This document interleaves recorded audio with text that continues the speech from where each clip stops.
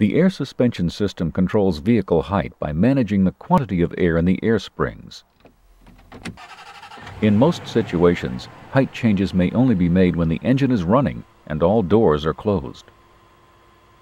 When the air suspension raises the vehicle, it uses compressed air stored in its reservoir.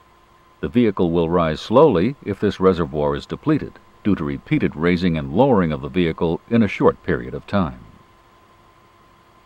The Range Rover's electronic air suspension has 4 settings: on-road, off-road, access, and crawl.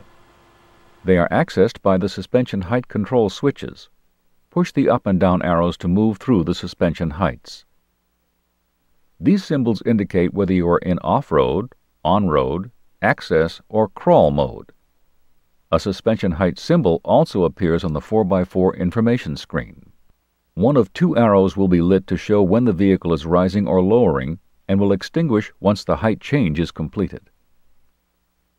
If a height change is requested that is not allowed, such as trying to raise the vehicle with the engine turned off, the arrows will flash twice, a chime will sound, and a message will be displayed in the message center.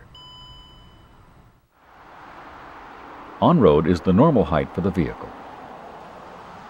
Off-road height is about 2 inches higher, providing improved ground clearance.